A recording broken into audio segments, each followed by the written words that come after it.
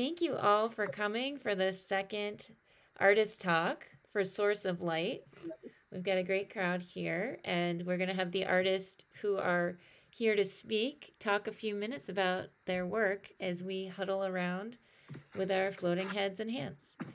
And we have the first piece over here is called Under Your Spotlight.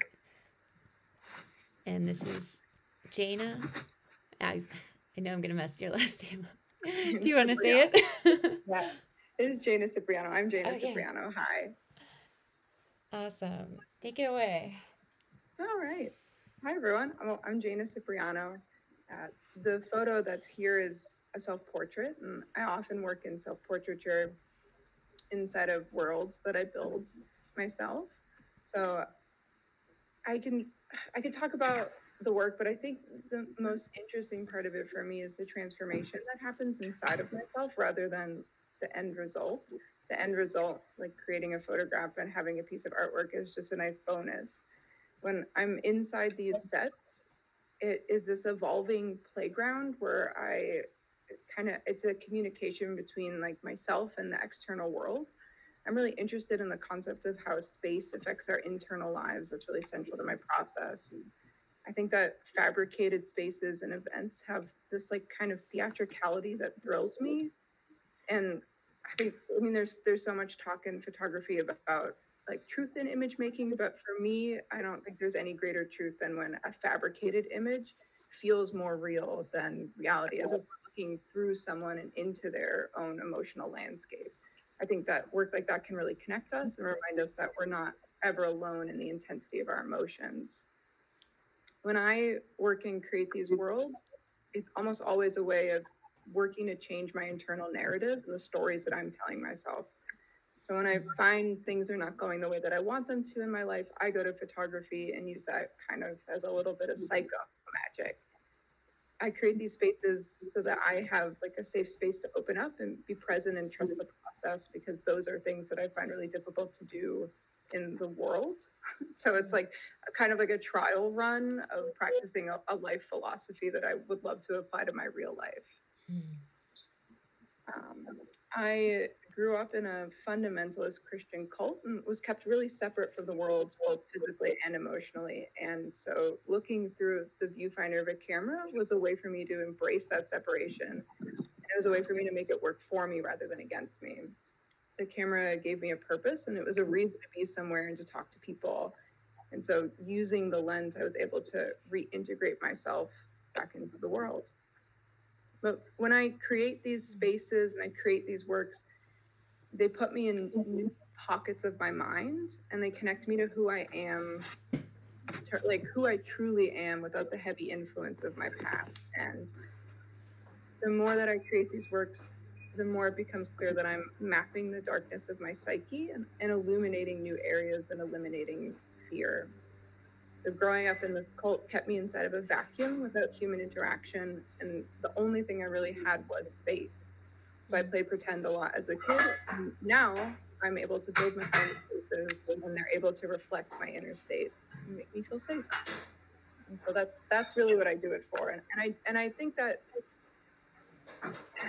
really what I do it for is I put a piece of myself into these photos so that it can be a mirror to anyone else's darkness, and they can feel less alone. I think if we can't see ourselves reflected back to us in the world around us, how can we figure out who we truly are? And media and art have been a way for me to figure that out when I didn't have a connection to the world around me. And so it's really how I try and communicate back to the world now as an adult. So thank you. Thank you for viewing my work and for listening. Wow, thank you, Jaina. Really, really compelling. Both the piece on its own and the reasons you create these spaces. And yeah, I have to see more of what you do, because it's so cool. Like, are there a whole series from this day when you did the shoot, or was this a singular? That one is just a singular one. But once the pandemic happened, really self-portraiture was the only thing So the last like 3 years there's a couple series of self-portraits. Yeah. Wow. And just real quick, if anybody, if you guys want to mute your your cameras, I think we have some kitchen noises going on. You can just do that by hitting tab and then settings and then mute self.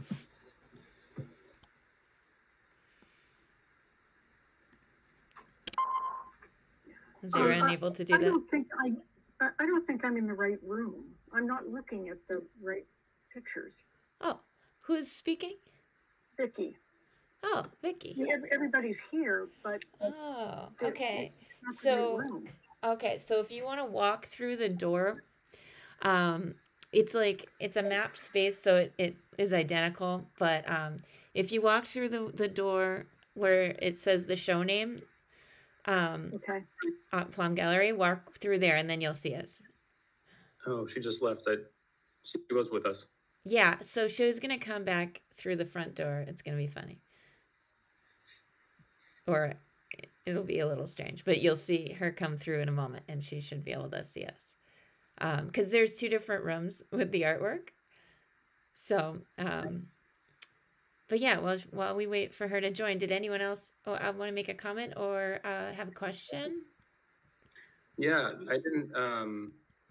Jaina, this is Chris Demore. I didn't realize you were in this show too, but I think we were in a zine together a couple of years ago, which is actually where I found your work first and have been following online since. But I mean, this photo is awesome, but it doesn't even scratch the surface of like the intense prop and set work that you've built over the years, and I think everyone should take a look at it. It's really impressive.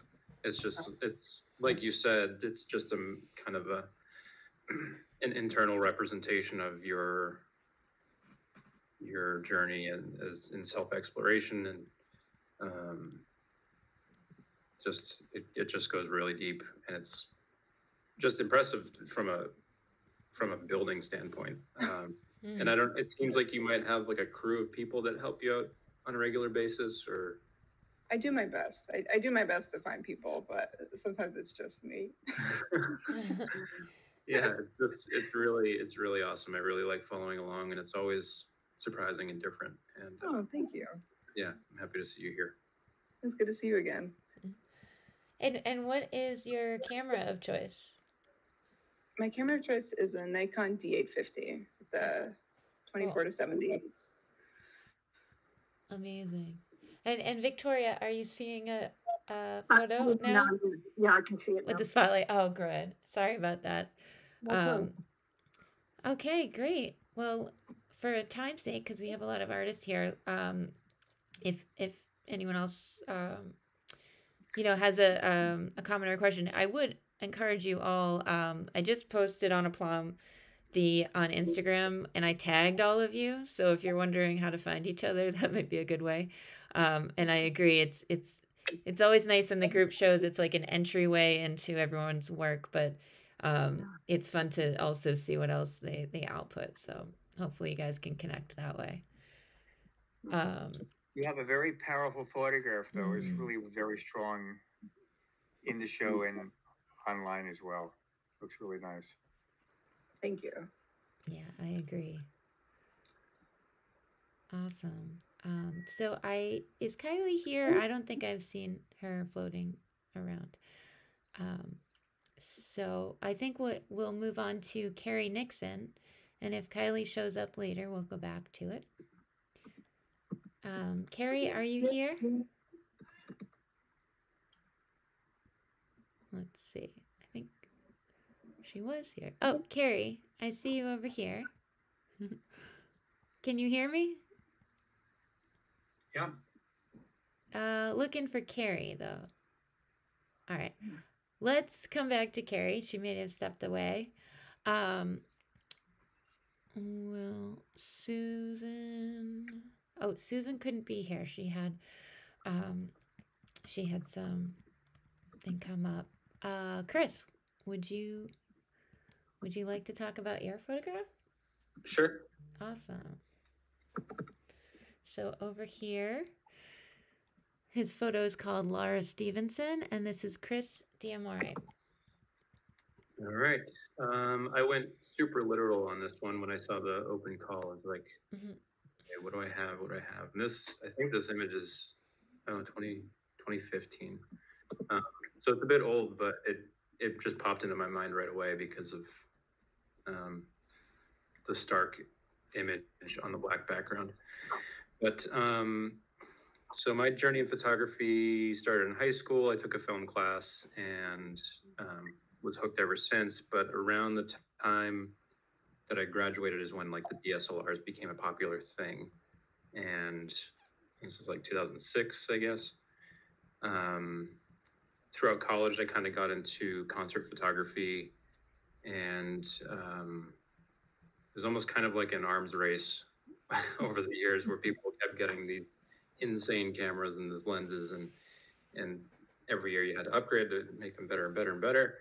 I kind of fell away from the concert photography for a while, but then in about 2010, I made this switch over to film exclusively for everything. So that's when I kind of tried to challenge myself to bring those older tools into that setting again, which is a bit more of a tricky thing to handle because you don't have an ability to change ISO on the fly. It's just a little bit more work to get something useful, especially when you don't have control over the lighting too. So I can definitely say when I took the camera that I did for this show, it was kind of a weird thing to see in the crowd, and pretty much every shot I took was unusable except for this one that just happened to work. Everything else was blurry or out of focus, or the light just wasn't quite right. And sometimes that's all it is just like taking the camera with you and getting lucky, just taking enough shots to see if you get something out of it.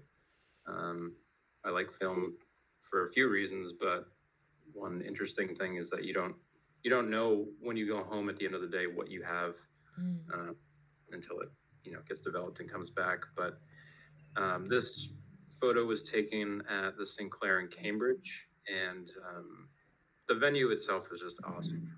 Usually they do a pretty good job getting whatever artist is on stage with the lighting and how everything looks. This just happened to be Laura Stevenson's solo.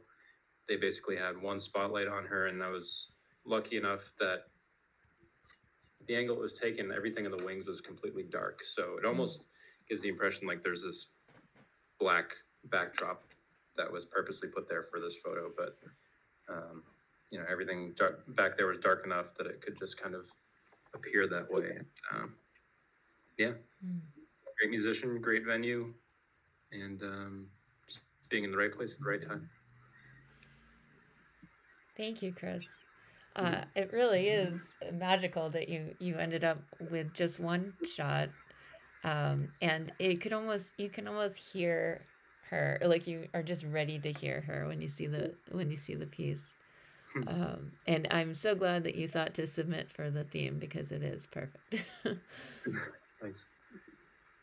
Did anyone have any comments or questions? Do you always work in black and white? It's kind of 50-50 nowadays. I always try to, color is so enticing for me because I have a couple of film stocks that I really enjoy the colors of and the tones of, but I think it's kind of a self-challenge to pay attention to composition in black and white because you're not relying on the flashiness of it necessarily. Yeah, I think maybe color would have been very distracting. It really works as a black and white quite well. Yeah, especially in a venue like this where a lot of the lighting is LED based and can be a lot of mixed colors at the same time. So who knows, it could have been like purple at the time. I don't actually remember, but rendered in black and white, it looks like one spotlight or a couple. So yeah. Awesome.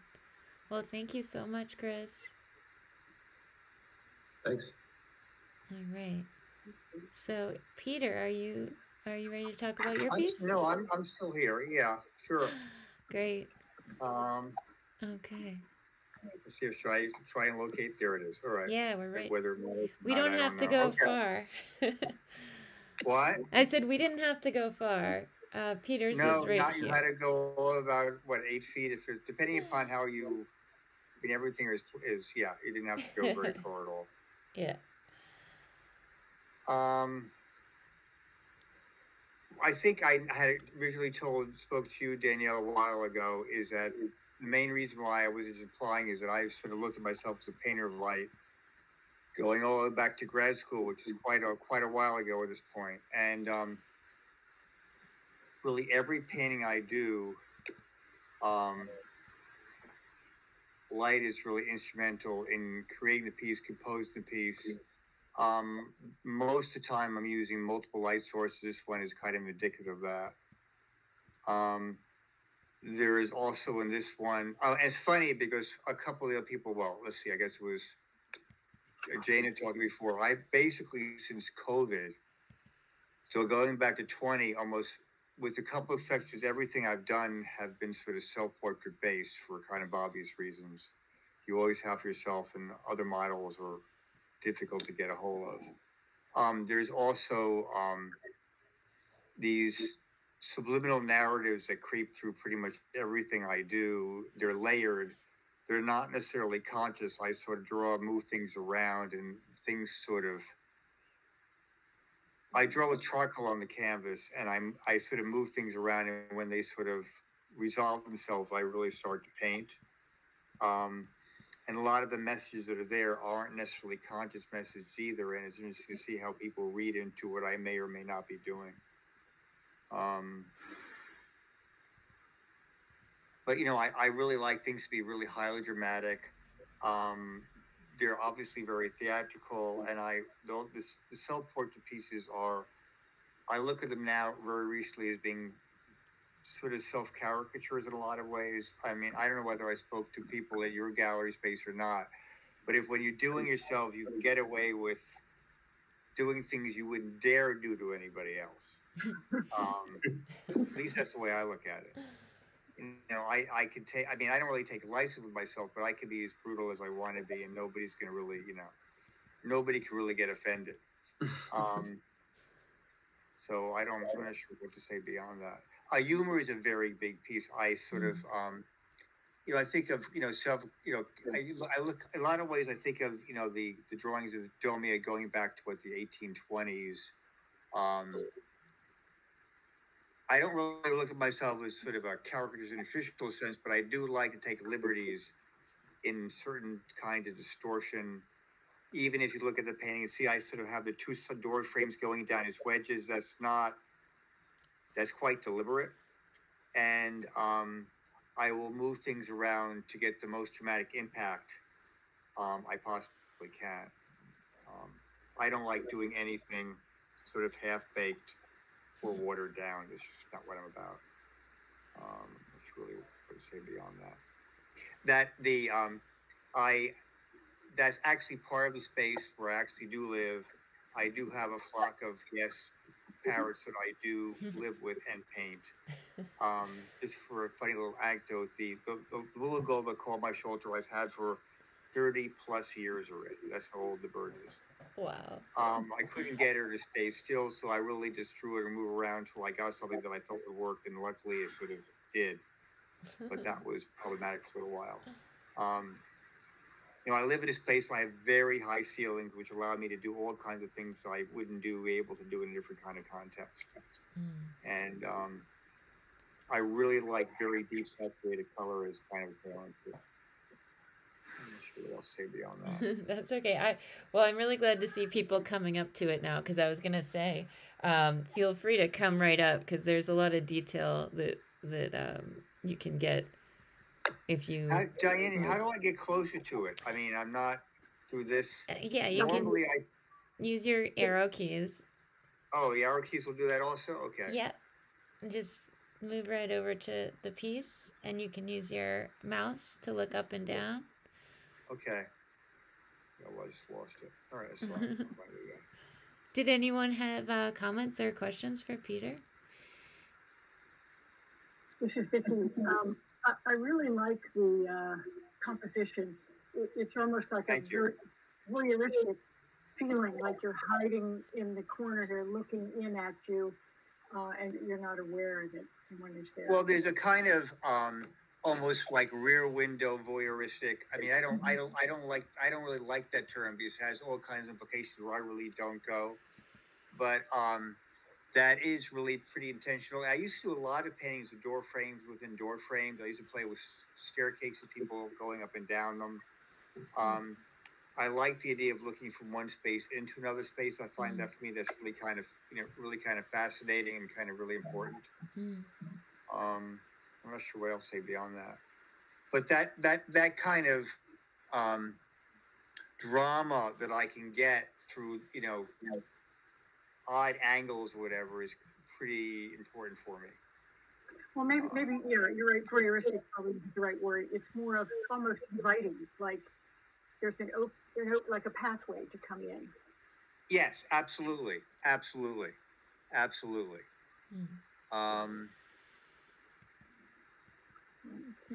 as part of the I love how much time. Yeah. Oh. I'm sorry. Sorry, I didn't mean to interrupt. I was just gonna say I love how much time it demands of the viewer. Like the longer you look at it, the more you see. Well, thanks. It's funny about the way they sort of evolve. You work on them and then you find you need one thing here or one thing there. There was originally the door frame myself, the space behind it. And just for clarification, people were at the opening. A couple people were saying they thought you were looking out into a city. Though I actually live with very large Victorian piece of furniture that really go up about 8-9 feet tall. So just for clarification, if anybody here this evening is thinking you're looking out into an outside world, you're looking only into an inside space. Because I live with these things, and to me that's my world. But that kind of 100-year-old furniture and trappings are not the kind of things that most people stumble into on a daily basis, but I live with it. So for me, it's just like normal for people that probably not sure what necessarily to do with it. But anyway, for whatever. I also, for whatever it's worth, I do all my paintings on medium value tone grounds. It allows me to get the light and dark contrast happening really pretty quickly. And I can get a painting activated within a couple hours, or they may go on for a long period of time. But I can get space operating really quickly for me, which is kind of a critical element. I really haven't used white canvases in years. I mean, I may use one for demo because I used to do a lot of portrait demos. But for my own work, I want the mood staged as quickly as possible. I want atmosphere set up as really rapidly as I can, and that allows me to do everything else that I sort of do. Do you ever leave any of that showing, or everything is painted, right? Well, you can see, I mean, if you were to look at the painting in your gallery right now, Danielle, you can see the green coming all the way around. So nothing is really concealed. I mean, what I do is I actually use a rag. And I actually like that one most. I've been using chromium green oxide for years because to me it works as a kind of color vibration thing. And I really wipe the whole canvas surface with that. So the white is gone within 2 or 3 minutes when I prepare it. And then when it dries, I just start sketching out in charcoal and balancing my lights and darks and color against it. But the white is I bring the light back. The light actually sits on top of the ground, but it looks like it's also backlit, but it actually isn't. Really fascinating.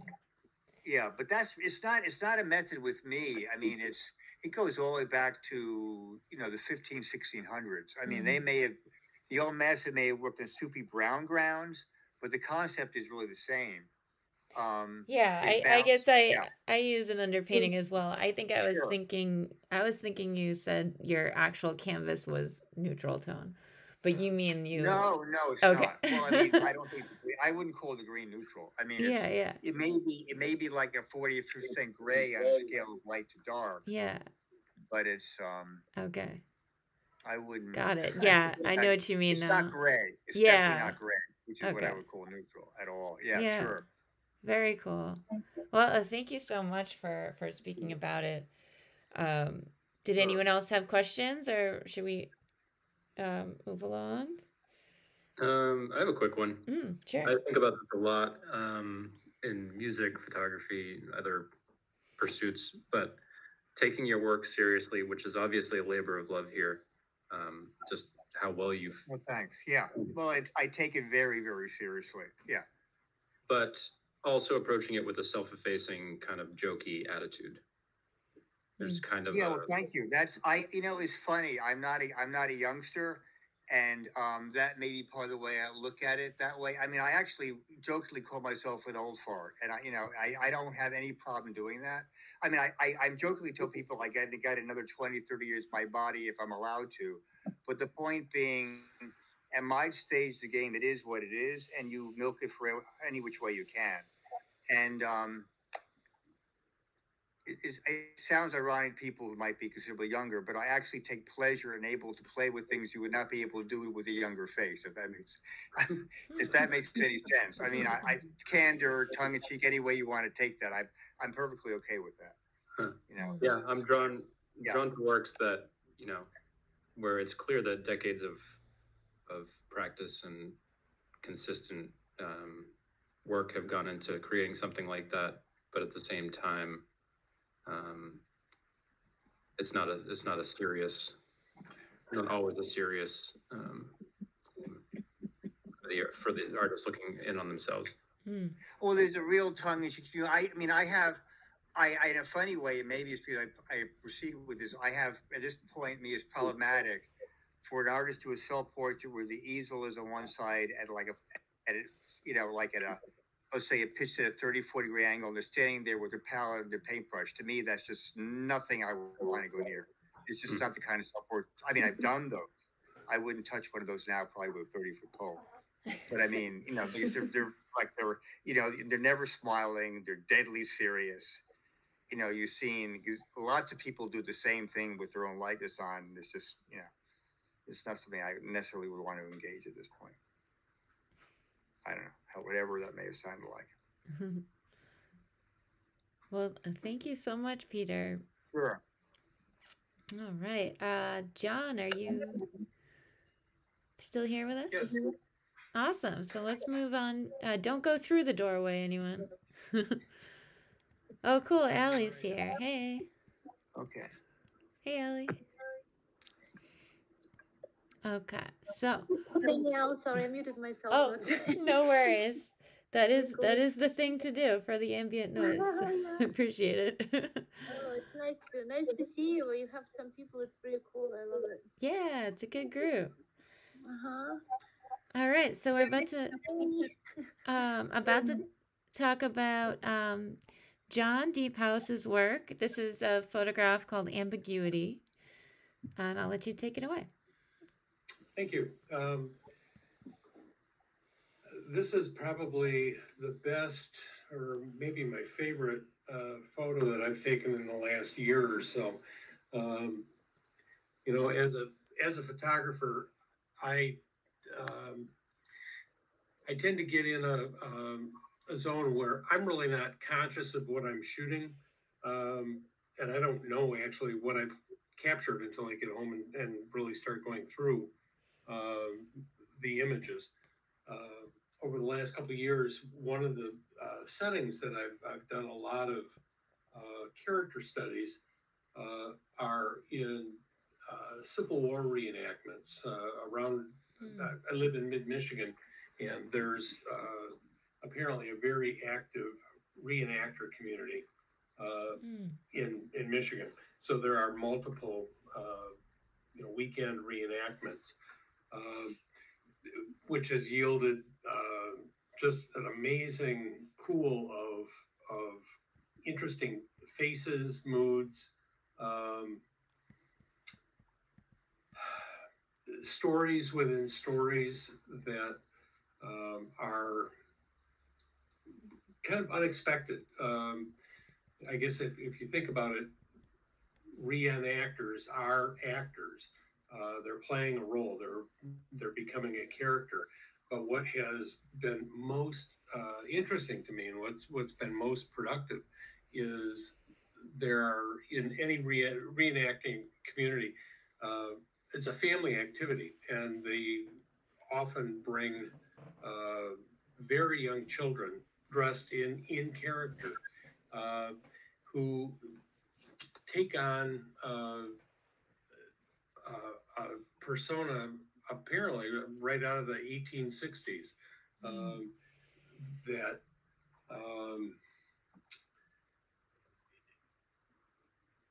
transcends the setting in some ways.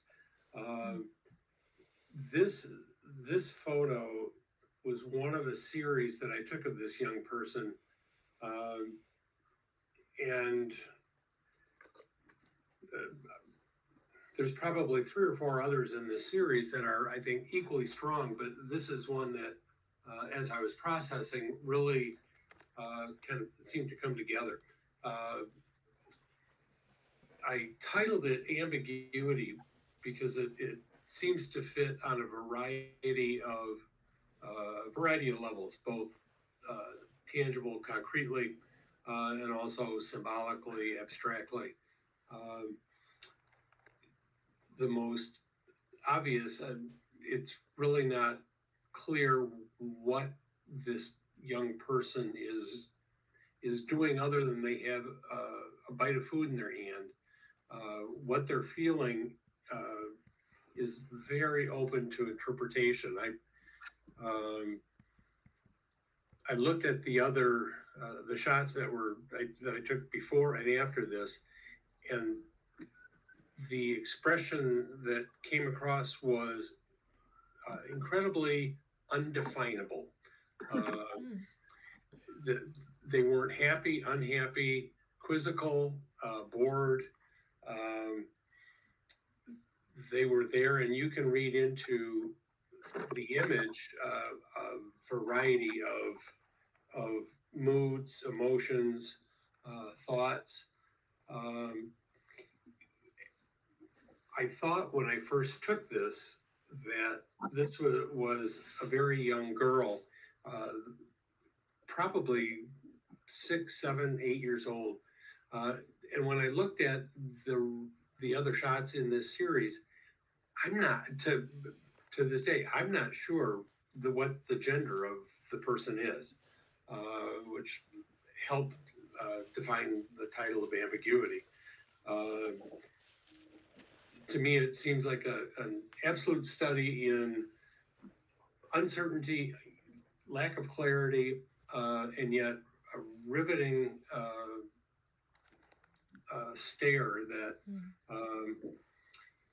every time I look at it, I think something slightly different of what this young person must have been thinking at the time. Thank you, John. It's really interesting to hear you explain. I was a little unsure of how you'd come across a person dressed like this as well, and it's really interesting, the idea of having children at reenactments. I've got a 5-year-old myself, and I can't imagine explaining I don't know what's required to be part of that, but yeah, the gaze there, it seems beyond their years too. And I don't know how aware they were of you. Are you close up, or you have a zoom lens? Taken with a zoom lens, often they are they're really kind of oblivious. Most of the young people I take are probably less than 10, and they're running around, they're playing, they're being 6-year-olds, and it's very much serendipity of the images that result. Sometimes they're very aware. This summer, I went to 3 different reenactments, and there was a very young man, probably 5 or 6 years old, dressed in uniform, who was a very serious young man. And I chased him across all 3 reenactments, and he really did not want his picture taken. He scowled, turned his head. He was very aware of my presence, and it was only in the third reenactment that I think I caught him off guard. And the result is an image that actually looks very much like a historic 1960s young soldier on his way to war, which I have titled "Too Soon a Soldier." But most of the time, they're kind of oblivious to what is going on around them, other than just playing with their friends, being kind of in the moment, and yet, dressed in character has got to add a dimension to it that takes them out of 2023 and transports them to somewhere else. Right. Oh, sorry, 1 second. If anybody's got some background noise, maybe you could mute. Sounds like some sweeping or something. Yeah, it's interesting, out of the works we've talked about tonight, that there's been a lot of performance involved. And I imagine that people are expecting there to be cameras at something like this too. So you have that going for you. There is always a handful of photographers making the rounds. It's not hard to be kind of unobtrusive because these are public events. There are crowds kind of wandering through their campsites. They're often, the adults are acting as almost like docents in a museum. Yeah. Explaining camp life, explaining the details. Long pose. It's a 2-hour pose. And taken in 20 minutes with a 5 or 10 minute break. So it's difficult. I don't know if anybody's ever sat for it. It's not easy at all. And often, some of the models can't do it. I mean, some are really quite good at doing it. He was actually pretty good. So you have to kind of get that lightness of expression at the very beginning, because as time wears on, the mouth droops, the eyes droop, everything kind of droops, and it's not a very attractive portrait. So you have to sort of get that personality at the very beginning when they're fresh. Hard to do. Yeah, there's a little bit of, oh, what did I sign up for going on. Yeah. But no, I like how you say that, like, especially it feels intimate, but it does feel like there's a separation too. Like we're not quite invited in to what he's thinking, and that he seems like he is in thought. And I suppose when you're sitting there by yourself, well, not by yourself, but you're meant to sit there for that amount of time, your mind must wander. You've got to entertain yourself somehow. So I wonder what it is he's thinking about. Yeah, it's not easy to do that. It's a tough thing. But yeah, there are a lot of the models who are really quite good and can keep a good expression. But yeah, it's kind of you almost have to meditate while you're sitting there. Yeah. Well, really nice. Thank you for speaking about the piece. And is Caroline still here? Among all the heads? I see you, Caroline, but maybe you're on mute. Let me check. There we go. Awesome. Can you hear me? Yeah. Okay, so again, right next door. So this is Lights Out by Caroline Gates. So I will hand it over.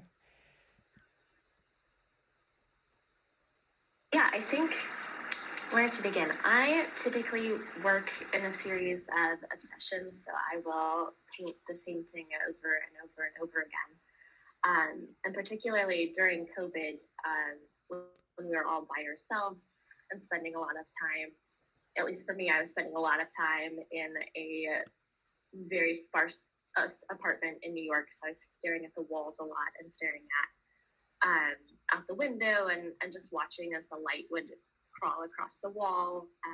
And I became really interested in the single light switch on the wall and how I could so quickly change the atmosphere in the room, whether the light was on or the light was off.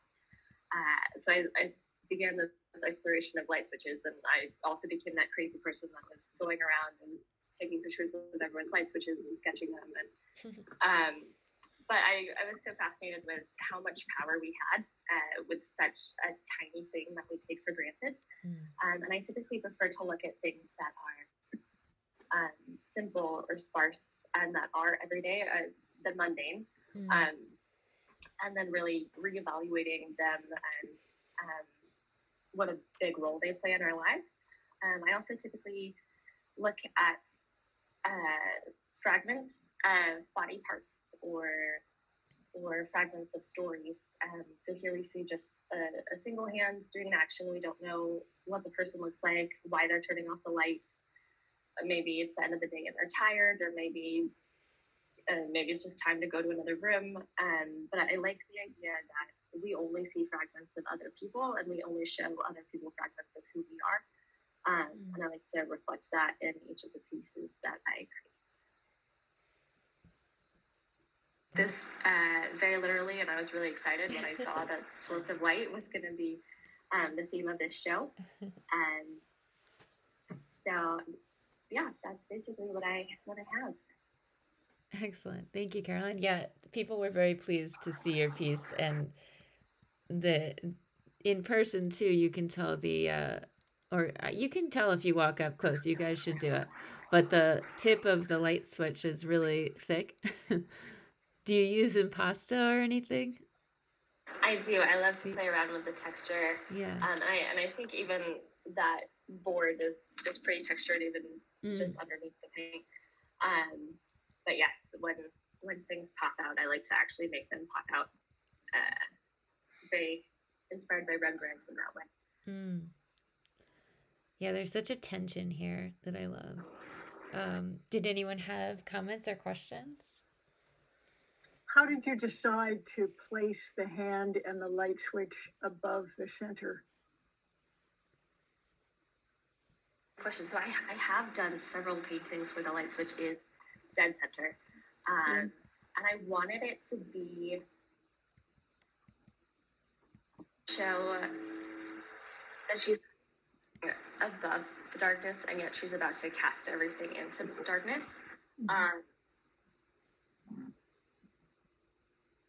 That was kind of the idea of just playing around with. When I was designing this composition, I put it in the center and it didn't work. So you know how sometimes things just work and they don't work this one. I wanted the shadow to be falling beneath the hands, and I wanted it to be over the rest of the image. Have you done any with the light switch like down? The light switch down.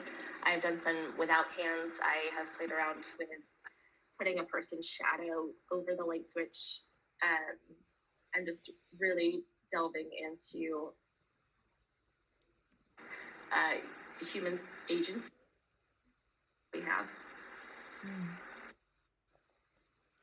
I thought too, because I read your statement when you applied, but the idea of OCD too, you think about the person that needs to turn off the light switch a certain number of times. Like, was that something you were thinking about too?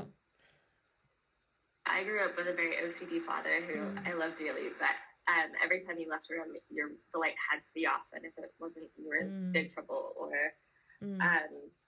thankfully, we didn't go so far as you have to turn it on and off 3 times. But the light switches were actually a huge form of contention in my childhood home, so that definitely plays into where this is coming from. Yeah, I think earlier I said you could feel the tension, but now that makes sense. But in all the right ways. Like it has a lot of meaning for you personally, but others looking at it don't necessarily need to know that to appreciate the tension there.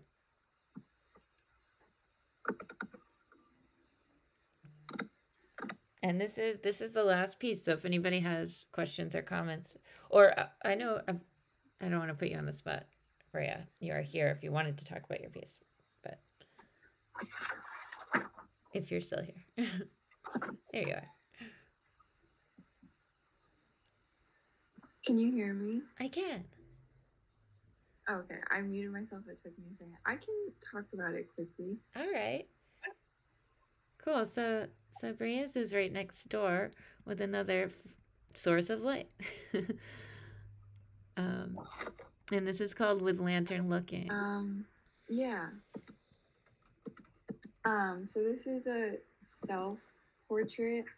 And I'll just quickly, I paint a lot of self-portraits, and some of them have a story behind them and some of them don't, but this one has kind of a narrative.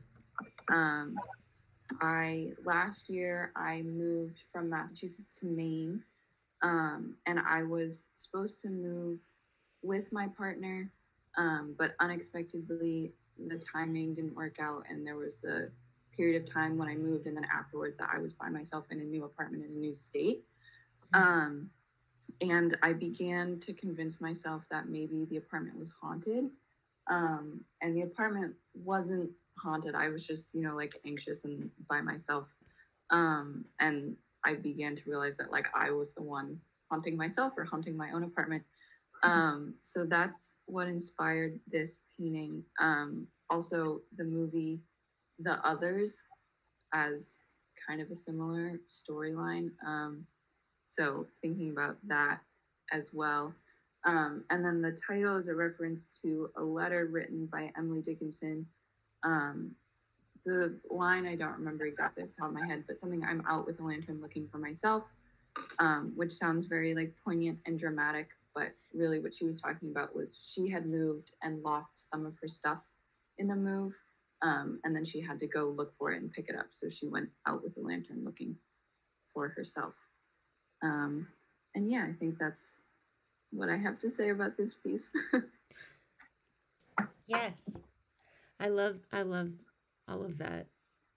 There's this eeriness, like when you say that you felt it was haunted, but also that feeling of being unsettled or, having to relocate and grabbing for some light to maybe find others. It's really captivating. Yeah, that's also, that lantern I've had for a very long time. Like it was in my room as a kid. So there's an added layer to that. It's an object that I hold dear that I've brought with me through many moves, many apartments. I like your color as well. The way you use color, the blues and reds and purples really work well. Thank you. And actually, what's I should have, after I realized this in the gallery, I should have done it here. But Peter's piece and her piece were next to each other at the opening, and they almost looked like they played off of each other, like with the light. It's hard to even describe it, but if you see my pictures on Instagram, you might be able to pick up on it. But yeah, such a beautiful composition, and I'm glad you were able to speak to it. And Thank you. Yeah. Any other final thoughts or questions? I did have one question for Jaina, since I wasn't really looking at her piece. Oh, sure. I was wondering about the color yellow. Does that have any meaning at all? Yeah. I guess yellow roses are for friendship, right? And it was all kind of serendipitous, but it was the first time that I had asked out somebody in a long time. And so this portrait was me dealing with rejection. So it was like a friend who I had asked out, and they had said no. And it was reconciling with rejection. Huh. Okay. Wow, that brings a whole new meaning to the piece. Yeah. I'm glad you asked that question. And Well, yellow is a hard color to use in art. I've always had difficulty with it, so it works so well there. I just thought I'd ask. Oh, thank you. Yeah, it's a very overwhelming color, which I think It is. it works well because I felt very overwhelmed. Yeah, good. And I love that you just made a photo shoot out of a devastating moment. It's the only thing you can do. Only thing I can do. I don't know what else to do. Yeah. Incredible. Well, thank you all for coming out tonight. I know Thank it's you. a little longer than we thought, but I'm so glad that we all had a chance to speak about the work. And there is another room. If you walk through the door with the gallery sign, there's another room there. And also, if you guys have never been in this space, my gallery is not the only one. If you hit the tab button, you can actually see that there's a whole network of galleries in this virtual world. Actually, Brendan, you want to speak, or Justin, to any of that? Or are you muted? Sure. Thanks a lot for hosting and bringing all these artworks together and the community around your gallery. It's really nice to see everybody coming in and getting to connect with one another, even though they might be pretty far away from each other. So thank you for doing what you do. Yeah. Well, I guess I didn't say that Brendan's the CEO of Artgate. So yeah, so and then Justin is, if he's still here, has coded much of the space we're in. And yes, it's a pretty cool concept to have and be able to connect us all together from different corners. Yeah, we got some collectors from Hong Kong and Europe walking through these galleries, so it's nice. Pretty wild. Way to be on the international stage. Yeah. Great.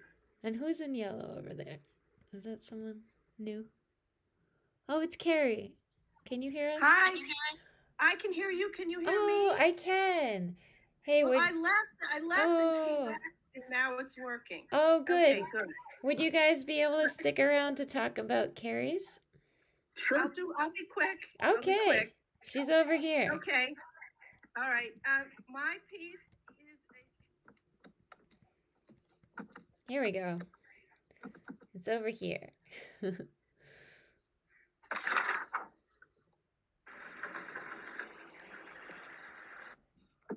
Okay. Oh. she and I Oh, sorry. Carrie.